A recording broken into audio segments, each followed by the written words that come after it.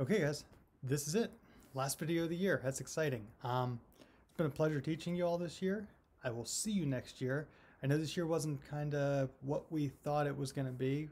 I had like 2/3 the school year in the classroom, and then the last third was a little different. But hopefully everything goes back to normal next year, and I will see you guys all back, not in my classroom anymore, but pretty much most of you across the hall.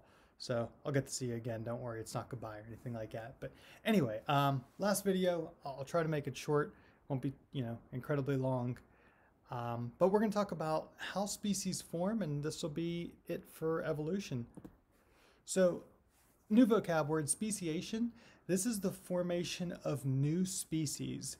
So they're going to look similar to the common ancestors, but something is going to be different. And there was a need for that change. Maybe the environment changed or something else. But that's what speciation is. So the rise of new species, kind of like how one time humans, we rose. And again, guys, we didn't come, from monkeys. Okay, we had a common ancestor with monkeys, but that node in the evolution tree is actually speciation right there. Here's another example, guys. So we have a common ancestor to all these cats, and you guys can see all these cats are genetically different. They have something different about them, and that was all for a particular need depending on where they lived. Another thing here, if you look at Mr. Potato Head, I kind of set up a tree for you guys here, but okay, we got this original Mr. Potato Head, and obviously he had some kind of need. Now, he doesn't have a mouth. This one down at the bottom here, he doesn't have a mouth, doesn't have eyes, he has nothing, okay? But then we started to produce new species of Mr. Potato Heads. Now, I know it didn't really happen in real life, but if you look at the Mr. Potato Heads above, okay, the first one, he doesn't have a mouth, all right? So he's probably going to go extinct. The second one, still, no mouth that we can see at least. He's going to go extinct. The third one, he may be all right. Fourth one, again, he can't get food, so he's going to go extinct. So you can see, guys, sometimes with speciation, even though a bunch of new ones are going to come about, maybe they won't all stay in existence. Maybe some of them will be extinct shortly after they're created. And the same thing happened with all these birds, guys. We talked about Darwin's finches. Now, we had a bunch of these finches on all of the islands, but some of the finches, they couldn't get food. So yeah, they were all there, but some of them either flew to a different island, or if they didn't fly, they didn't have food, so they, went extinct on that island. So there's two different species concepts, guys. There's the morphological one, and we'll go over the second one later. Whoops. So the morphological one, it's just describing a species based on its appearance, its structure. So in other words, you're looking at two different organisms, and you're saying, hey, are they part of the same species? Or are they part of a different species just on how they look? Obviously, if you have like two butterflies, you can see, okay, this one's brown, this one's brown. They look pretty similar. I'm going to put them in the same species. If you have one that's brown and one that's blue, it's like, oh, they look a little different. Maybe they'll be different species. That's all the morphological species concept is. So here's the butterflies I talked about, but here's a bunch of different other organisms. All right, you can see the butterflies above they're pretty common with the type of color they have. So we would say, okay, they're probably all in the same species. All right, the ladybugs down here, yeah, they have a different number of spots, but they look fairly similar. So they're probably all in the same species. Now these ones here, it's like, okay, they're a completely different color. They might be in the same species, they might not, we're not really sure. But you could see how, the morphological one maybe isn't the best way of grouping these organisms into different species because we're just looking at their appearance. So scientists began putting all these different organisms in, and then they realized, okay, we put these organisms in different species, but then these species are reproducing. And if you guys remember from chapter 1, the beginning of the year, that only organisms in the same species can reproduce and make fertile offspring. And I know there's some variation to that, but for the most part, that's how it is. So the scientists said, hey, I got these species, they're reproducing, what are we going to do? We made an oops, okay? So then they came about with the biological species concept. All right.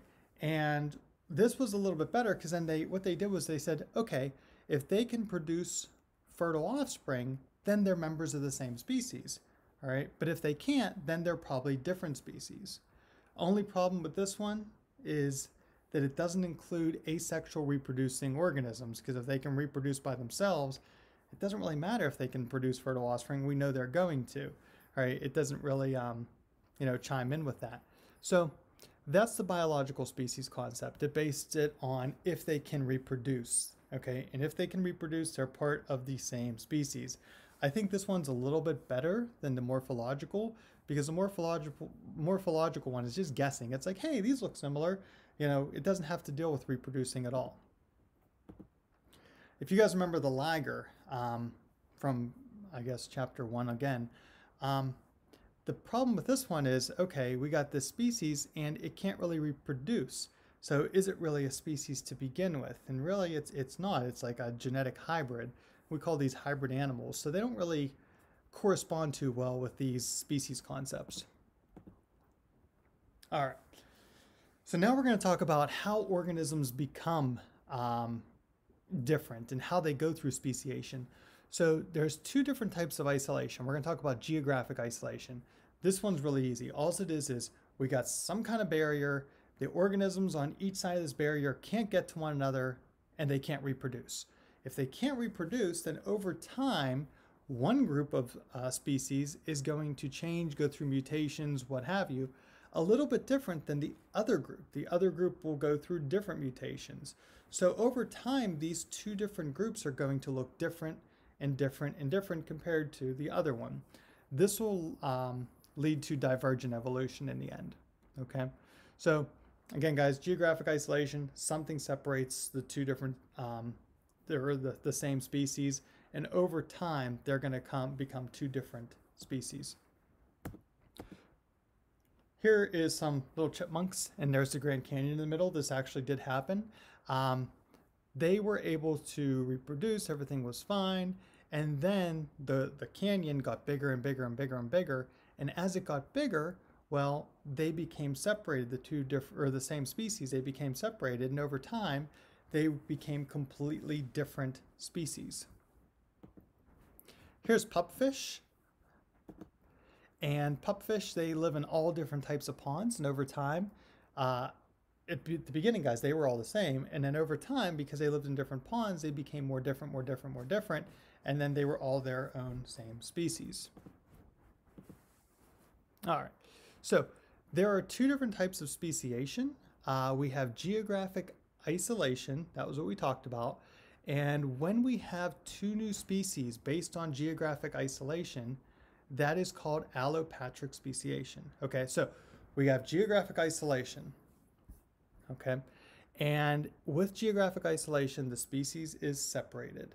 Now, once those two species become their own species, we call that allopatric speciation.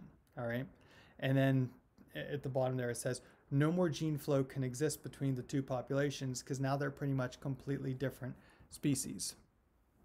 Okay, so what to remember for this, guys, is geographic isolation leads to allopatric speciation. Again, geographic isolation leads to allopatric speciation.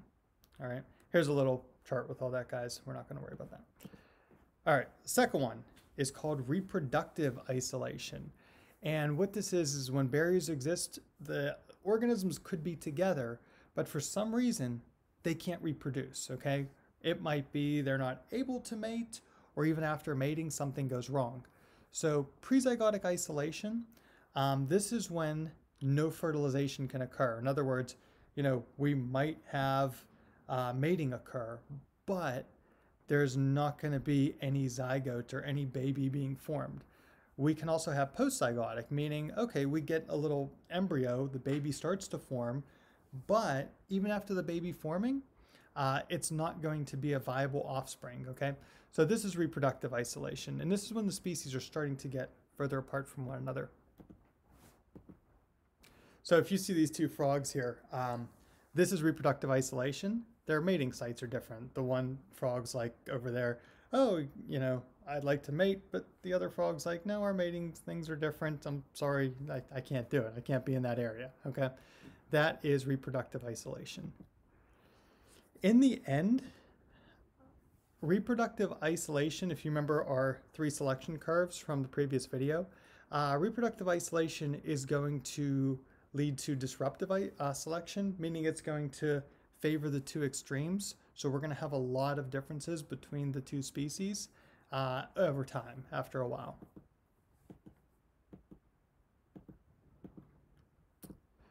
Okay, so here's 2 different frogs. Can they reproduce? Yes, they can, okay? The problem is the 2 frogs reproduce at different times of the year. The wood frogs down below here, they reproduce in late March, and the leopard frogs breed in late April. Okay, not a big deal, you would think, but because of those different times of the year, they can't reproduce together, all right? So that's another reproductive thing. Now that's gonna be a prezygotic one, okay, because they can't even mate because of their different times of year for breeding. The liger here, this is more of a postzygotic one because the liger can form, no problem there, but the liger can't reproduce. So it can't produce fertile offspring. So that's still reproductive isolation, but that's postzygotic instead of like the frogs before, that's prezygotic. All right, so reproductive isolation leads to a different type of speciation called sympatric. So geographic isolation, that was our first one. That led to allopatric speciation. And our second one, reproductive isolation, leads to sympatric speciation. Okay, so that's due to reproductive isolation, not geographic like the first one. All right.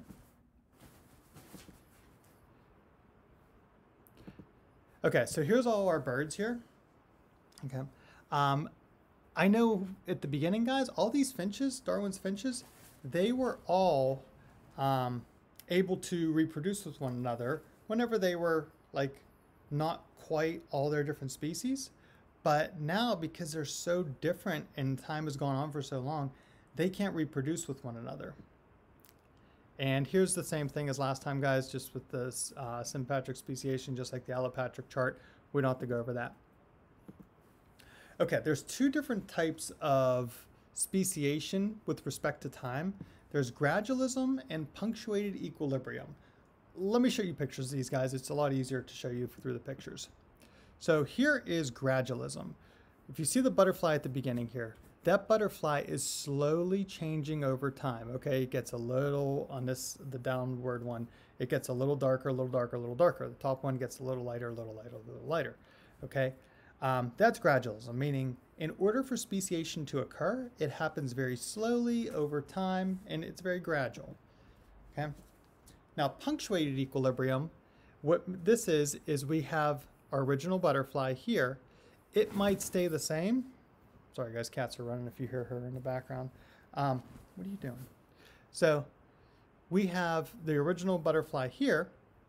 It might stay the same, but we might also have new species on each side, and it happens very quick. It's like from one generation right to the next, okay? So one of these is gonna be right, one of these is gonna be wrong. We have gradualism, you know, over time, and we have punctuated equilibrium, which is very quick. There's a need for this change, and it just happens based on that need, okay? So which one's right, which one is wrong, okay? Actually, punctuated equilibrium is how it normally occurs. Sorry, guys. Is how it normally occurs in the natural world, okay, through evolution. Are you guys going to see this? Probably not, because there's not a need for humans to really change like that in other organisms right now. They've been changing for you know, millions of years, but overall, the speciation happens through punctuated equilibrium and not gradualism. All right, guys, that's it for me. Have a good summer, and I'll see you next year.